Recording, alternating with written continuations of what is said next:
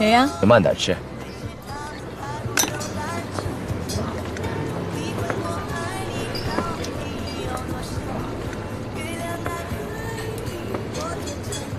又要胡思乱想了。我不就是多看他一眼吗？我错了，往后不看了。你那是多看一眼呢，还他的，他是谁呀？我哪知道他是谁呀？你看，这里好多东西呢。你最爱吃的牛百叶，再煮就老了。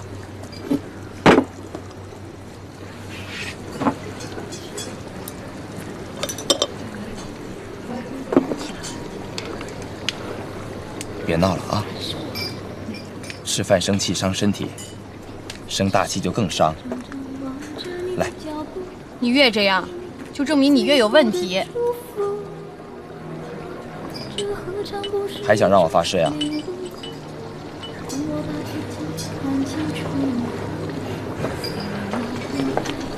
赶快吃吧。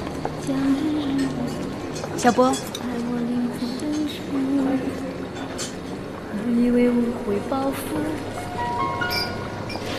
哎，哥们儿，听说你出去学习了几个月，就带回来个媳妇儿，从此以后就消失了。嗨，美女。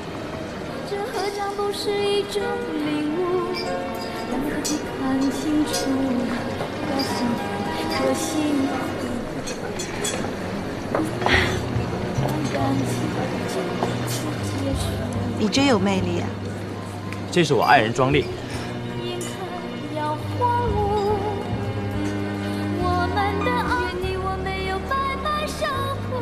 多清纯的眼睛啊！难怪，这才是小波要找的女孩。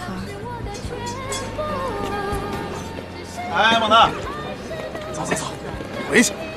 跟你说了不让你过来呢。对不起啊，他可能又在这胡说八道了。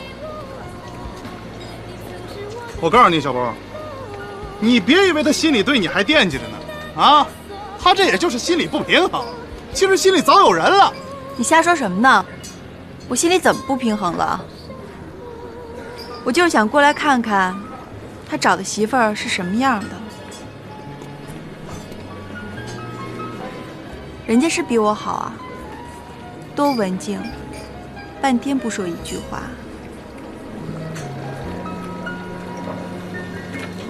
你是想说我是哑巴？要不就是不会说话。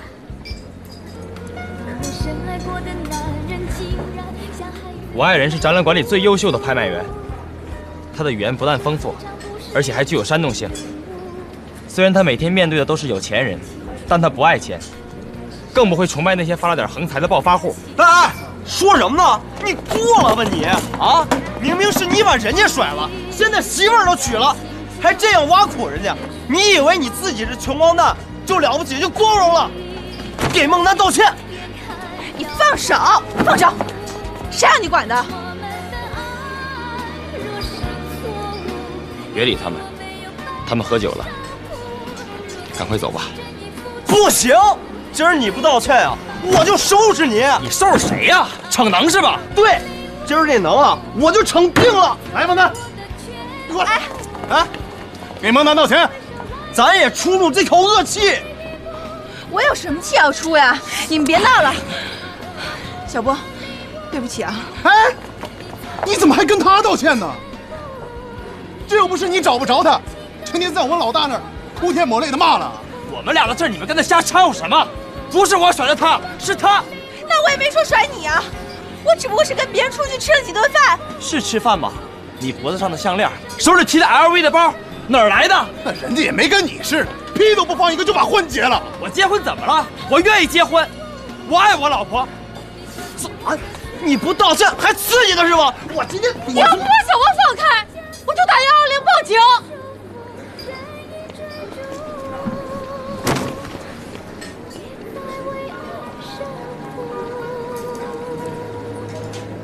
孟丹，我替小波向你道歉。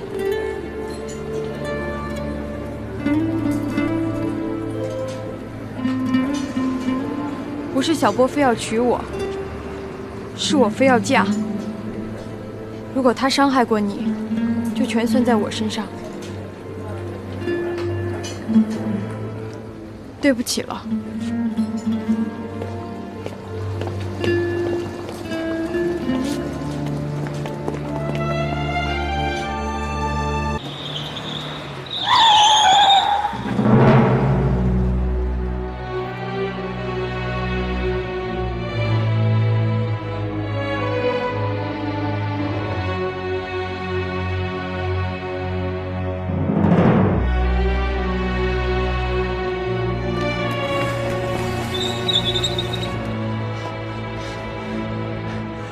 这回真的差点去了天堂。人真是很脆弱，就这么一瞬间。行了，快点把嘴漱漱，这可是你定的规矩，不刷牙不能接吻。从天堂回来的人，不该迎接一下？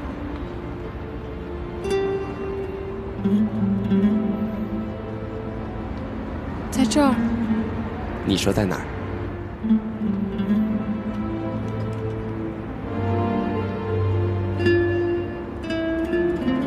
那儿。好，就那儿。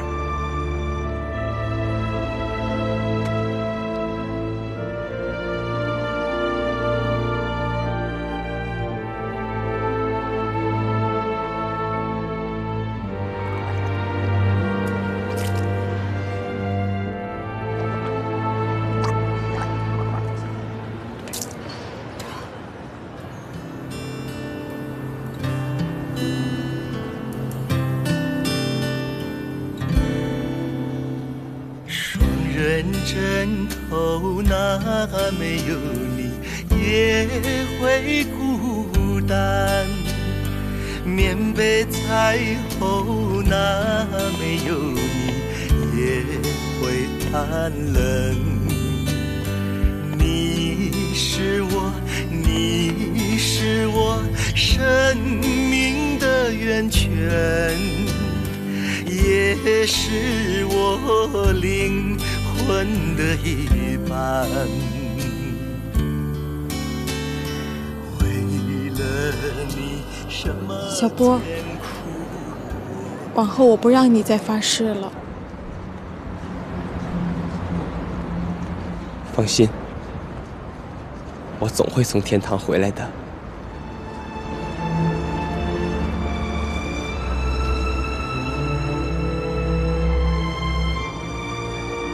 我们回家吧。你说的对，我们不是在热恋，我们是要相守一生。再热的温度，总有冷的时候。我害怕冷，还是恒温最好。宝贝儿。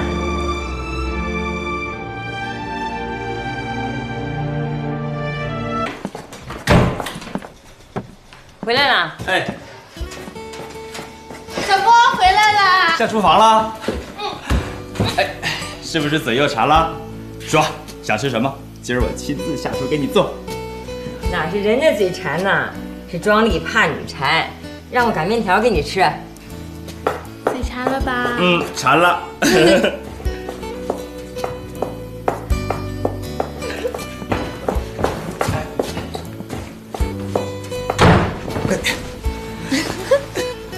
看美的，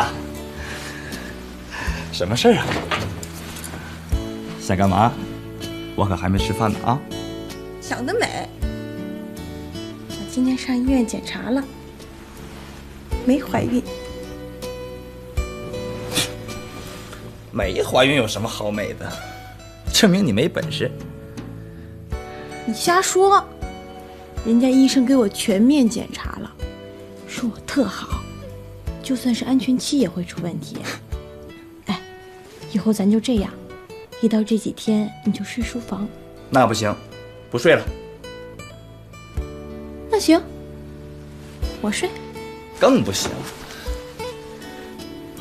庄丽，我想好了，咱咱就生个小孩怎么了？就算咱现在经济收入还不稳定，可咱也从来没想发大财啊。咱俩追求的生活不就是这样的吗？你真的这么想了？啊？行，不过不许反悔，别等我怀了孕，你又想孩子跟我们受罪了。房子住的不安定，营养也不能是最好的，还有将来的教育。没问题，我现在开始努力。公司最近接了几个项目，经理找我了，打算让我多接。因为之前的几个创意客户都相当的满意。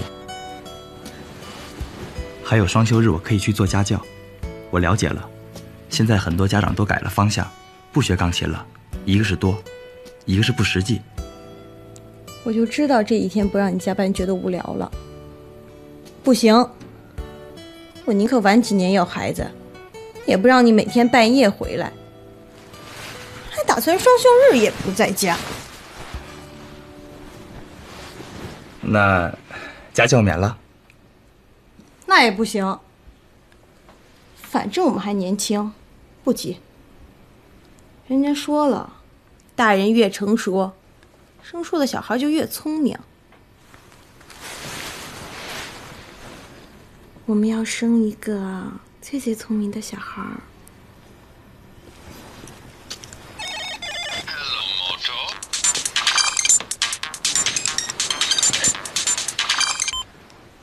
小波，你们经理找过你吗？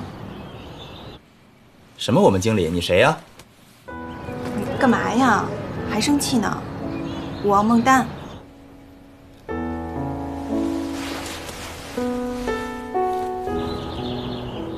你们公司刚接的那几个项目是我拉过来的，我跟你们经理已经说过了，条件必须是你做。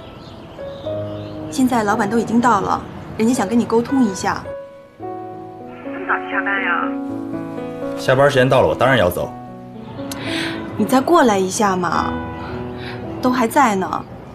而且这几个项目都挺特别的，我知道你最喜欢挑战了。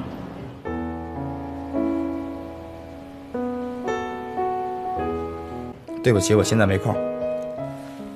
哎，小波，你别赌气了。我知道那天有点过分。你现在的爱人真的比我优秀。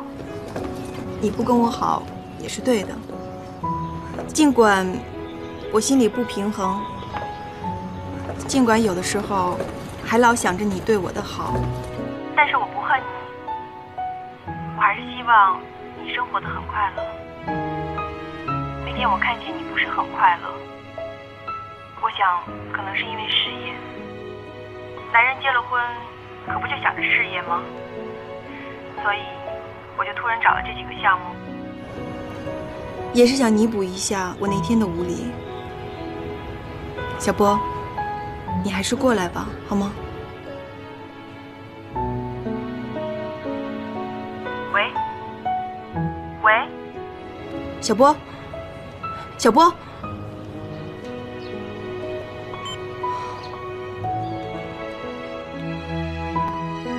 一句话呀。睡半天吗？起码20分钟吧。你别过来！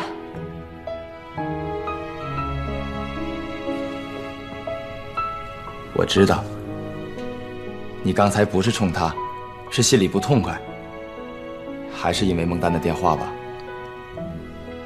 我才没那么不自信呢。像她这种女孩，对我根本够不上威胁。何止是她，任何女孩都没有你完美。这么纯情，你只能是他们的威胁，所以整天提心吊胆的应该是我。你跟雨仙姐什么关系？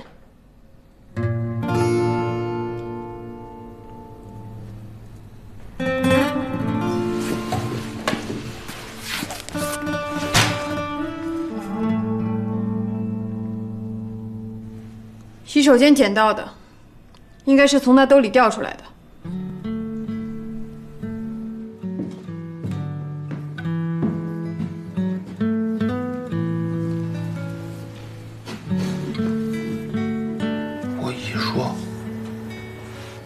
说话我不听，是没礼貌，不尊重你。你说吧。我刚才可能把孩子他爸来的信掉厕所了。你出厕所怎么不回头看看呢？没掉水里，肯定让张丽捡走了。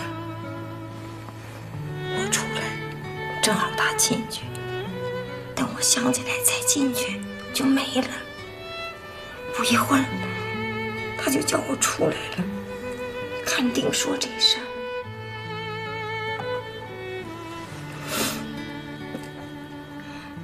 本来俩人都好了，我也不睡沙发了，小两口真是叫恩恩爱爱的。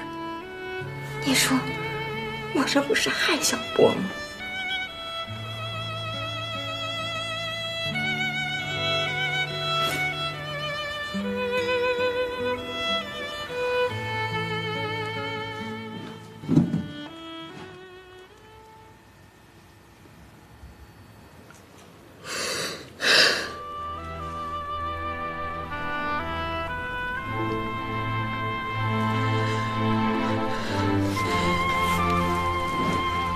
小波，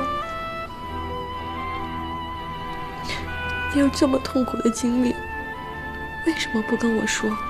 为什么你一个人憋在心里？我最怕别人用同情的眼光看我。你现在流的就是同情我、可怜我的眼泪。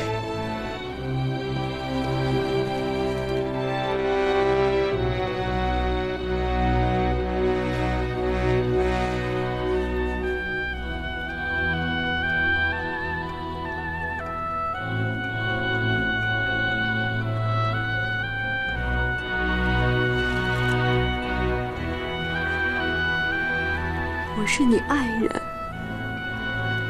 是你最最贴心的宝贝。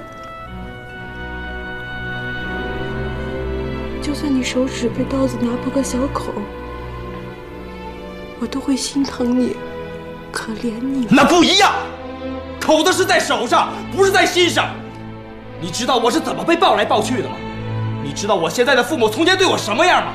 他们说我弱智，我弱智吗？我本来根本不想看到这个玉仙，更不想让他进这个门，我是没办法。他说他找了我几年，生我那个妈一得病他就开始找。那天在公司，他就跪在我办公室一上午。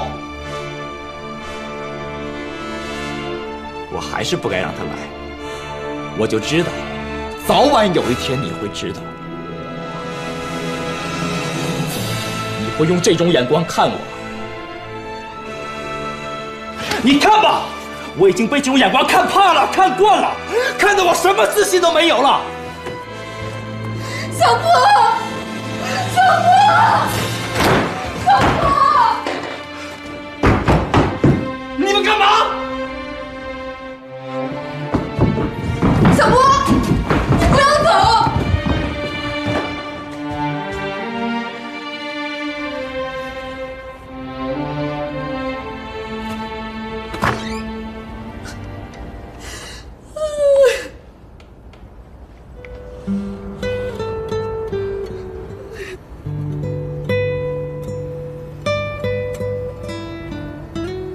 玉仙姐让我给你做的水煮鱼，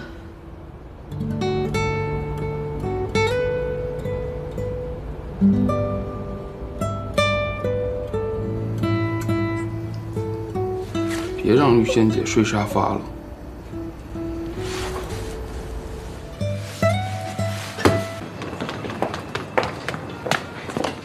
小波，这么准时啊？到点下班。哎，小波，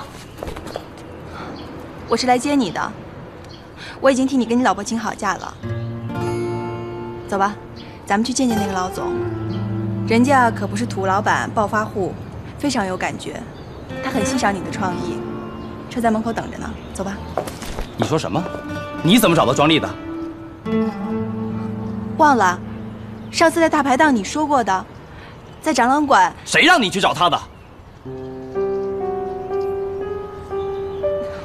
我说不动你，我只能去找他了。他刚才态度挺好的，马上就同意了。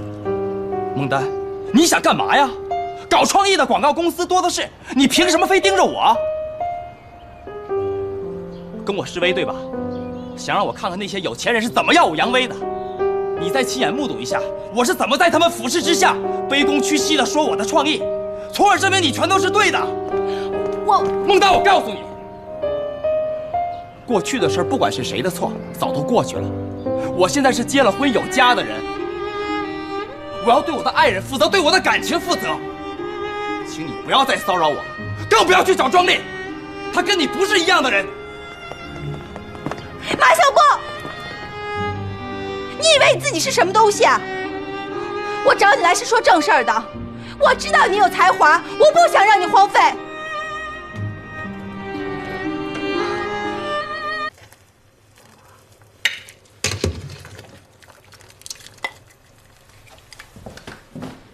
小波啊，你俩洗好了先吃着，蒜包好了，醋香油你们自己按口味调吧。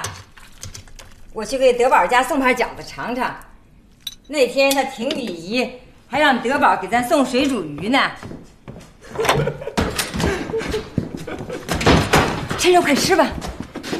玉仙姐，别送了，德宝那么胖还补。还有他姨呢。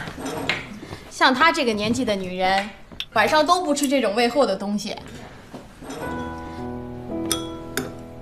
尤其又是高级知识分子，咱是好心，让人家反倒觉得咱婆婆妈妈的，不懂事儿。是啊，这我倒没过脑子。其实，我是想给那林先生吃吃。这阵子他不是老来吗？听德宝说，林先生就喜欢吃个饺子。他不就一个人吗？咱有租着人房子。我刚才看见他走了，不在。听庄丽的，你过来吃吧。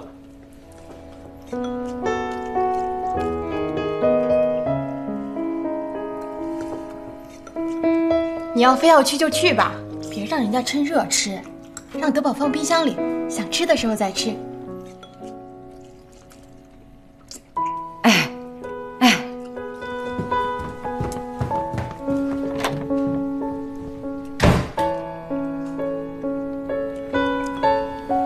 刚才林先生说，房子不想租我们了，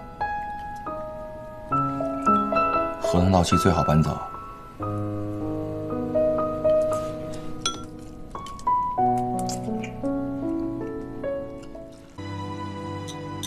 小波，玉仙姐也是好意，不是怕你着急吗？我用不着这好意，我最恨的就是在人家面前卑躬屈膝的。我不是不想挣钱，也不是挣不到钱，我是容不得那些有钱有势的人居高临下的看我。我不跟你说了吗？我受够这种眼光了。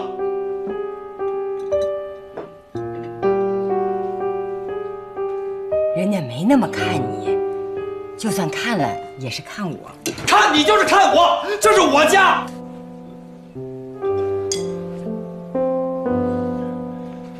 小波，你干嘛呀？我去告诉他们，3个月我肯定搬，要是现在用我马上就搬。小波，你这样去了，人家会更看不起你，多没有修养啊！3个月咱搬就是了，你去哪儿我都跟着。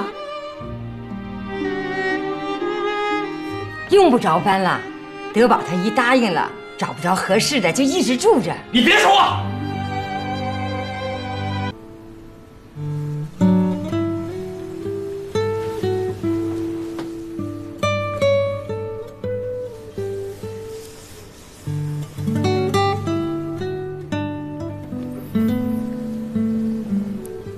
小波，我真的很后悔。后悔不该那么早催你结婚，害你压力那么大。其实不结婚在一起的人很多，我干嘛非要这种形式？这不是形式，结了婚相互才会有责任。庄丽，放心，你丈夫不会让你失望的。我要让你住上最好的房子，享受最舒适的生活。小时候，我是在别人的冷遇和蔑视下生存下来的，还上了大学，考了研究生。现在为了你，为了我们将来的生活，就算回到过去，再受别人的鄙视又能怎么样呢？再说，我为什么不能蔑视他们呢？起码在我心里能做得到。小波，你现在心里一定在盘算，是不是要把孟丹为你找来的广告全部接下来？目前也只有这个项目比较成熟，先奠定基础，最后我要成为标签式创意师。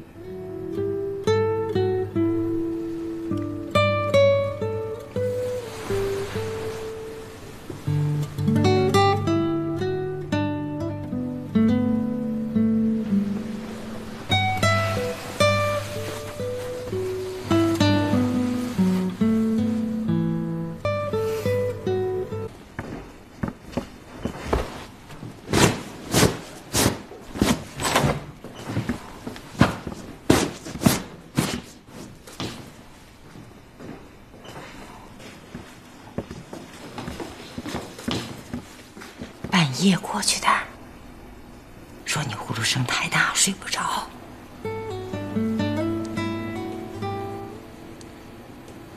肯定还睡着呢。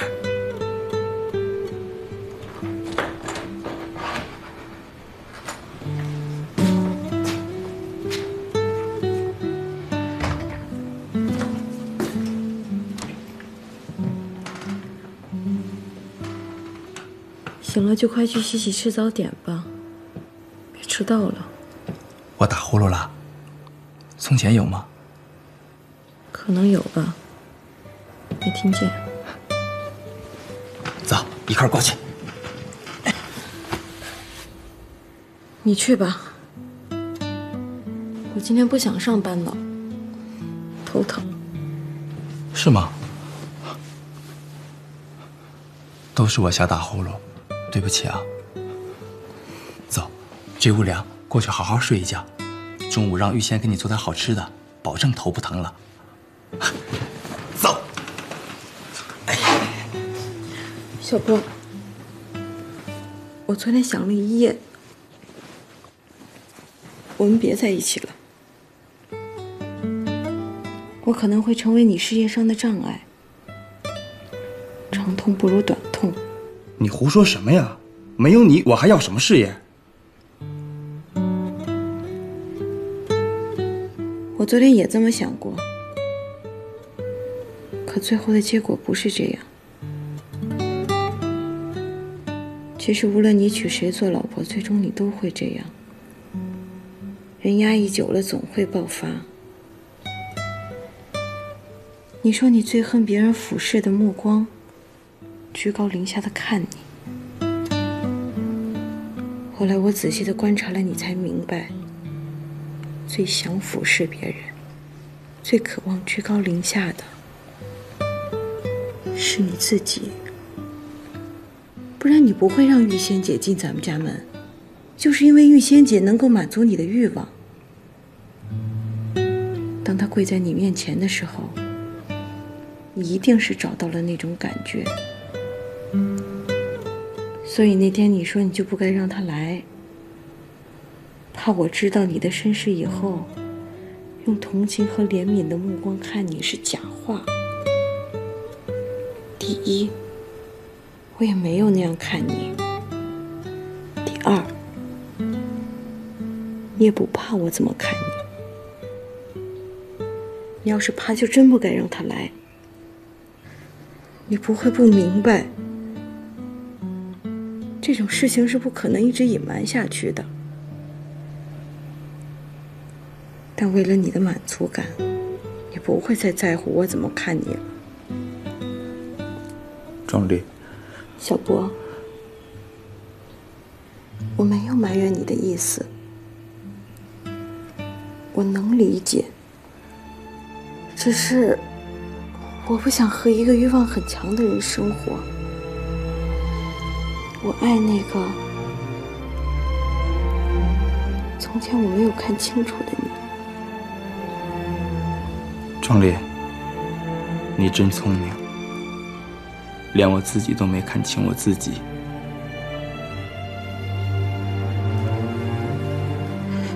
不是聪明，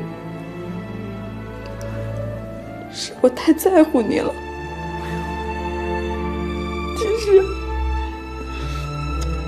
那舍不得离开你，我自己特失望。我发誓，我宁愿被车撞死，也不会让你离开。你干嘛又要发这种誓？就是离开，我也不要你这样。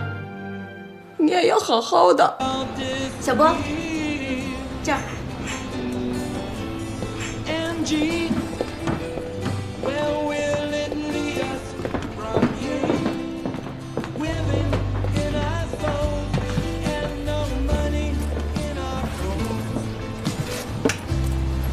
刘总，介绍一下吧。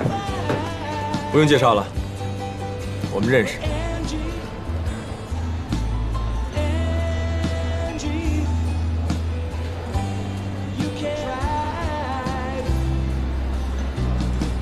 不过，我不是因为庄丽才准备请你做这些业务，是因为孟丹，她现在是我的女朋友，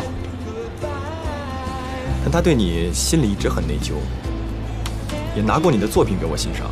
刘总，您提要求吧。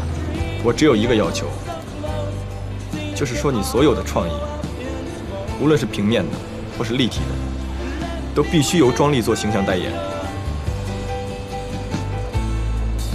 当然，庄丽的费用我会另付的。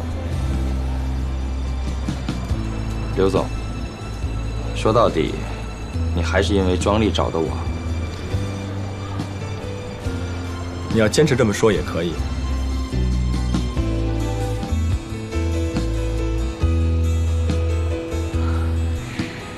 小波，你千万别胡思乱想，刘同没有别的意思。他喜欢收藏艺术品，就去过几次拍卖会，看见你们家庄丽非常有风采，就突然想到请庄丽做形象代言。但是他对你的才华还是很认可的，这不是两全其美吗？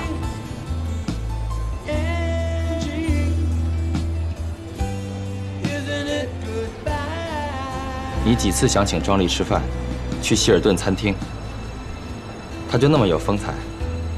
她既不是明星，又不是什么名主持，做你的形象代言，你就那么自信？那你是说我拿自己上千万的产品在做游戏，在赌这口气，目的就是让庄丽陪我去一次希尔顿，或是献媚于庄丽？我要是献媚，会让孟丹找你吗？我要是这么做，孟丹会同意吗？她现在是我的女朋友，尽管她对你还有点旧情难忘。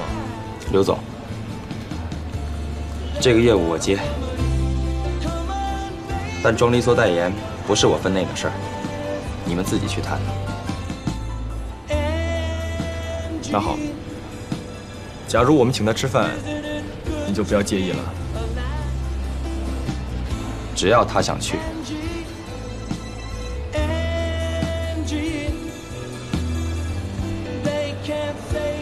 刘总，既然你没其他要求了，就不打扰了。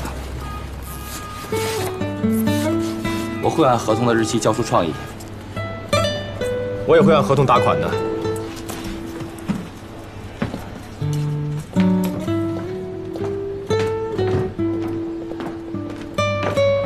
别送了，我们现在是业务关系，不要不清不楚的，更不想让别人误会。啊，玉仙姐，其实你挺不容易的。等哪天有空，我们好好聊聊。不管怎么说，你也是小波的姐姐，我跟小波总算夫妻一场，对他的过去我总要有个了解。改天吧，改天我请假，咱们聊。用不着请假，咱俩有的是时间。我跟小波说了，等你们生了孩子，我还要把他带大，上了学。头要是疼得厉害，就紧着回来。女人用不着那么要强，让小波一个人外头奔事业去就够了。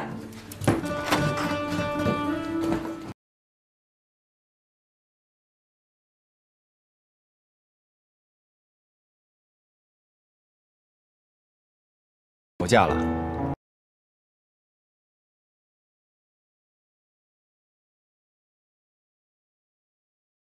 我这。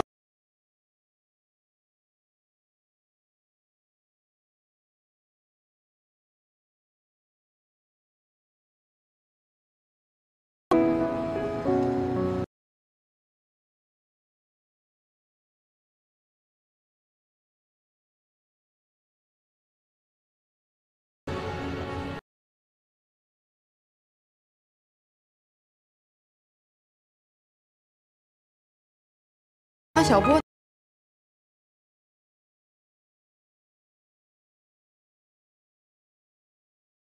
做什么？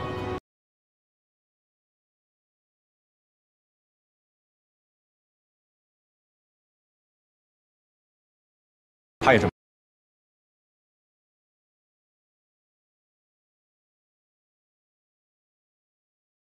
想请。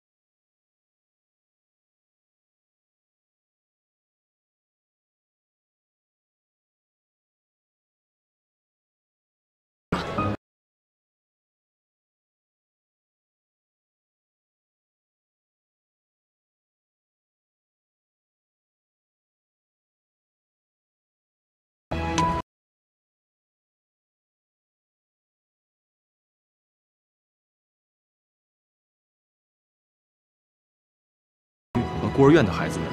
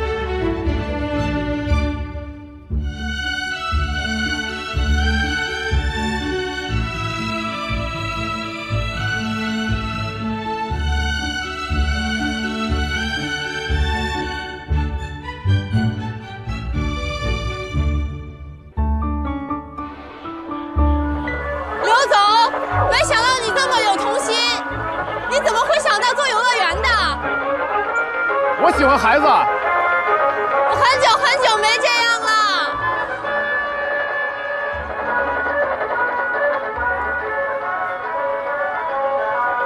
你真的觉得我这种状态，孩子会喜欢吗？一定喜欢，再自然一些就更好了。我是不是有点做天真状了？特假吧？那倒没有，因为你本身就很纯情，其实就是你现在这样最好。已经被敌人威权锁定。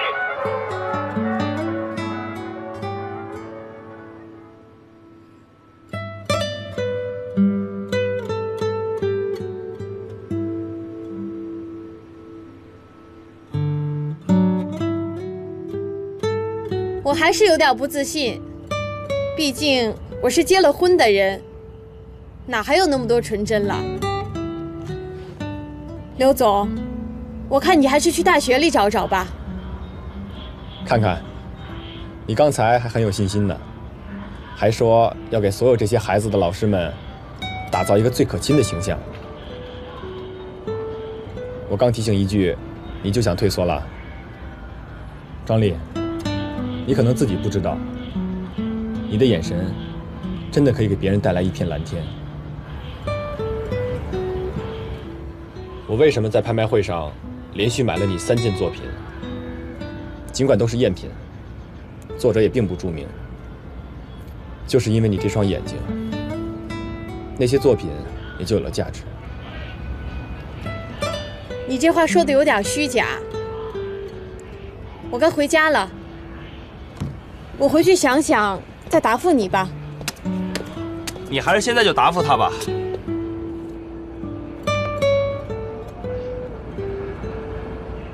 回家再想想，刘总可能等不及。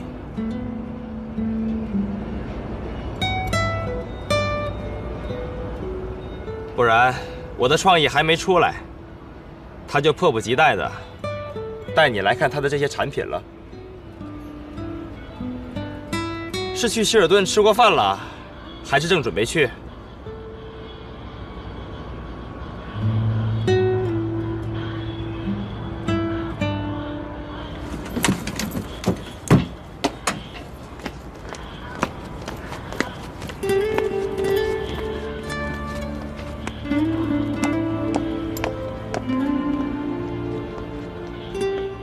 我老婆虽然纯真，但不是没有思想。你的产品，凭你，真的能捐给那些孤儿吗？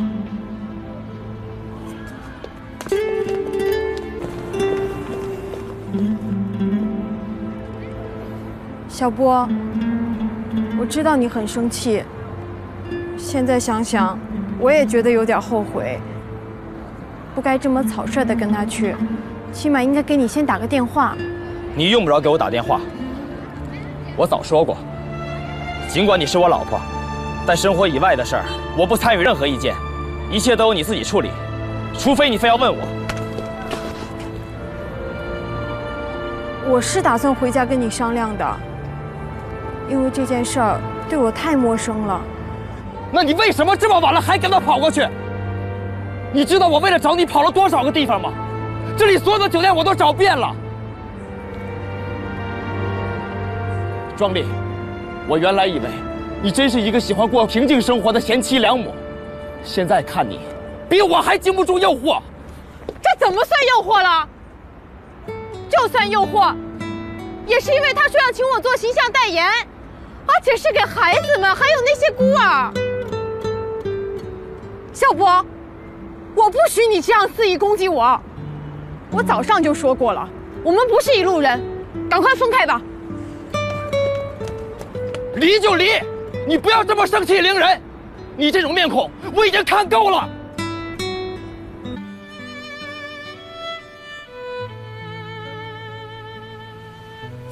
钟丽，姐求你了，别走。不行，结婚刚1年他就这么欺负人。他把从前说的话全忘了，他忘，我没忘。你问问他，他是怎么跟我爸妈海誓山盟的？不然，他们根本不可能让我跟他到这儿来。结婚那天，他把我爸妈欺骗的，多少人都羡慕他们，找了个好女婿。是啊，你这么回去了。你爸妈得有多伤心，还真以为小波对你怎么样了，真的辜负了他们。他这样还不算辜负他们？那么黑的街上，他就能狠心让我一个人回来？他心里已经没有我了。我真后悔跟他结婚，我也应该多谈几次恋爱。我什么经验都没有。壮丽，姐不是跟你说了吗？小波刚才是看着你打上车才给我打的电话，他怎么可能狠心让你一个人走呢？再说，就为这点事儿，能说离就离吗？你真就能舍得下小波？你要真能舍得下，姐还挺佩服你的。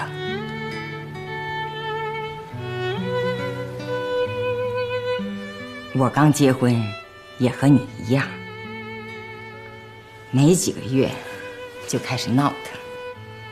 虽说我们家没啥条件，长相也不如你，可就是觉着委屈，闹得我们家石头多少回想揍我，最后人家真跟我提出离了，说完人就走了，20几天没见着人影。结果这20几天，我就像过了20几年。头天晚上还算过得去，后来就每天想的都是石头的好。那会儿才觉着依靠没了，本来自己设想着跟他分了就自由了，谁成想惦记的都不是自由那点事儿。亲家，还得紧着上啊，别等东南他们回来看见。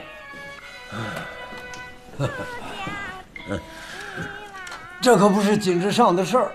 你看看你这荷叶，啊，让锈糊的，连螺丝眼都找不着了。不把油吃透了，照样动静小不了，那还整啥呀？看，就让他们看见吧，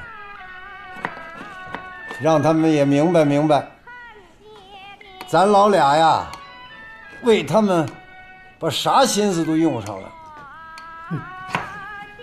东南啥事儿不明白呀？10几年前他就知道我开始过去偷听了。昨儿黑家还拿我这事儿当乐子讲呢，让我改，他咋不改呀？东南没毛病，是思平啊，矫情的太厉害。今儿你风风火火的上车摊儿，不是找他才怪了，太不让人省心了。准又是不放心东南，奔体工队找去了。干净的，洗洗的，干净的，洗洗的。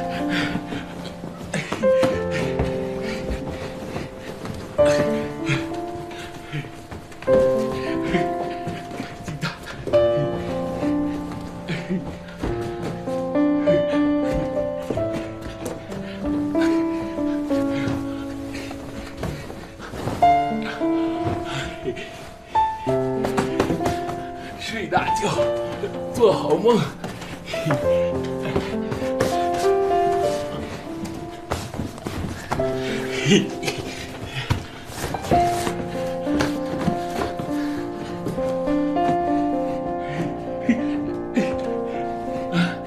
做好梦。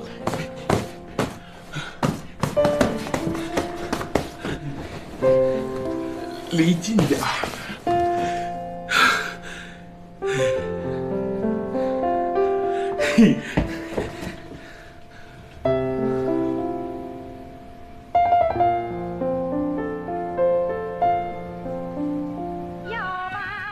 这个可怨不得思平，是一安那闺娘看不明白事儿。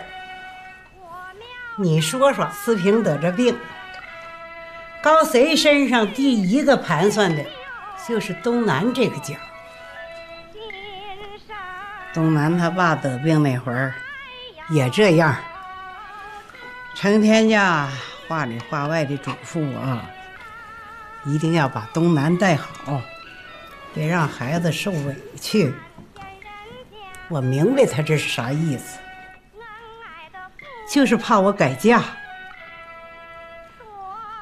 那还是文化人呢，后来这烈士也追认上了，啥人这事儿也不能讲风格。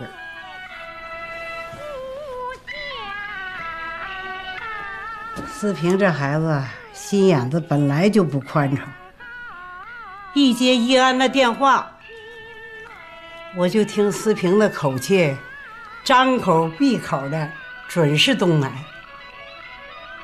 听思平跟我学了，他为啥把那对象吹了，就是想要找个东南这样的。你说他多不着调，他明明知道思平得的这病，他就是不得这病啊，也好不到哪儿去。当初为啥哭着喊着要往体工队调啊，就是不放心东南，没出息。这阵子就更不争气了。咱呐，也别怪人家那闺女，准是思平让人家每天打电话汇报，那就是想探探人家心里啊对东南的印象。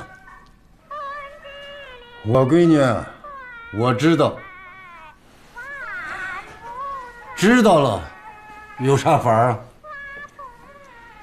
那他汇报就不能说说东南的不是，非得往好了说？人家东南没啥不是。再说了，那闺女咋知道思平心里是啥想法啊？自己作吧。等哪天把东南闹腾急了，我看他咋办。那不能说自己得了病，啥都有理了。你看，今天把你急得脸通红，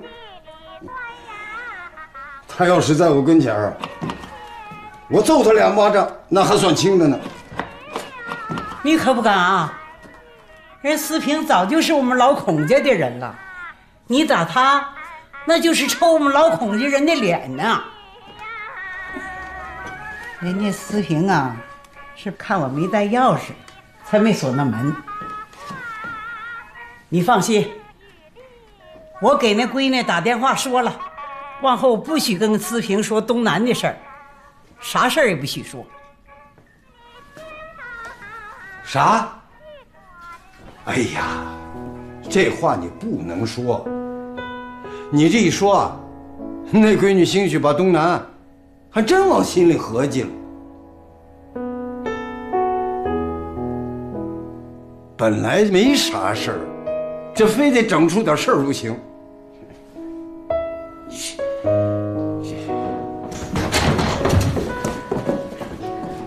奶奶，今儿我妈呀，真太了不起了。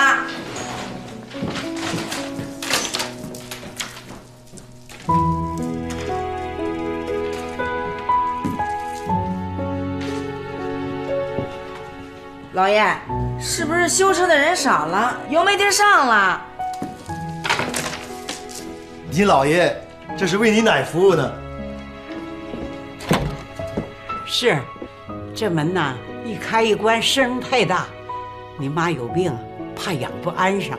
嗨，我以为谁家的门都这声呢。老爷，您也是早上啊，让我听了这么多年。你爸听的可比你年头多。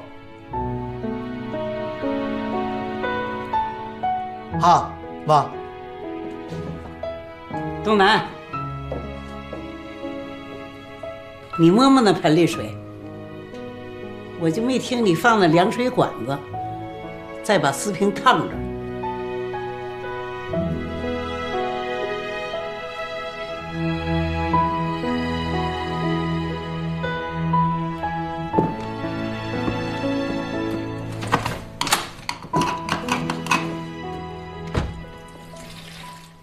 庄丽，咱女人一旦结了婚，肯定是比男人拿不起放不下，尤其是你们俩。这我看见了，好的时候快成一个人了，回来就往你们的屋里钻。你要是真走出这一步，他要再死倔不着你，这可不是在一个屋里分个居，谁想谁了就能合到一块儿。我说了，等他签完协议书，我就走。我才不会像你那么没志气呢。明知道人家不在乎你，不爱你了，还要在一起。我去找真正在乎我、爱我的人。要说这日子，跟谁过都是一样，过惯了，真想分开不容易。德宝他姨，你也知道，常来的那个林先生吧，就是咱的房东，那还算俩人有点基础呢。到了，咋了？都上离婚处了，一动真格的，还是离不成。最后舍不得的还是德宝他姨。德宝过来还跟我说，咱这房子能一直住下去了。庄丽，姐也替你们盘算好了，虽说能住，可咱不能老租人家的房。过一阵子，姐带你去外头选个好房买下来。石头今儿啊，把信用卡也给我送过来了，年底还有，给个首付够了。你带别人去选吧，这些跟我都没关系了。那个孟丹，原来就嫌小波没钱，现在有钱了，我看小波更合适他。这会儿俩人肯定在一块儿呢。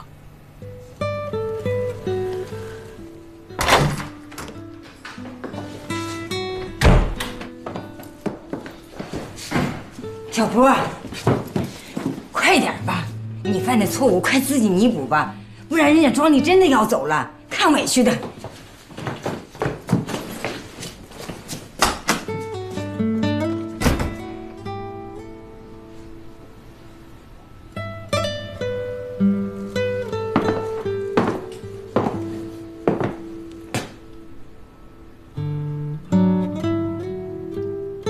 都收拾好了。快签字吧，签完了我走。行，我签。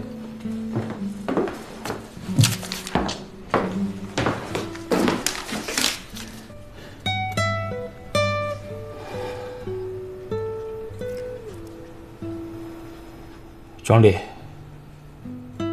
我们夫妻一场，我得说一句，你将来无论找谁，都别再耍性子了。不是每个人都能像我一样的承受你，因为我太爱你了才能这样。其实我也觉得累了。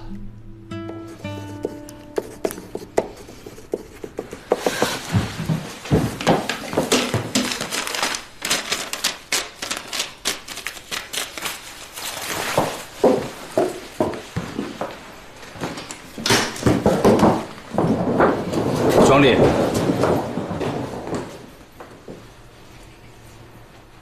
真走啊？真走。你舍得？舍得。你不是累了吗？我让你彻底轻松。庄丽。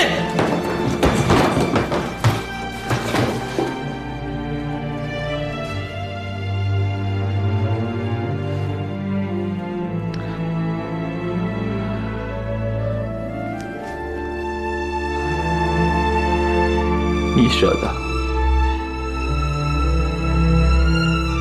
我舍不得。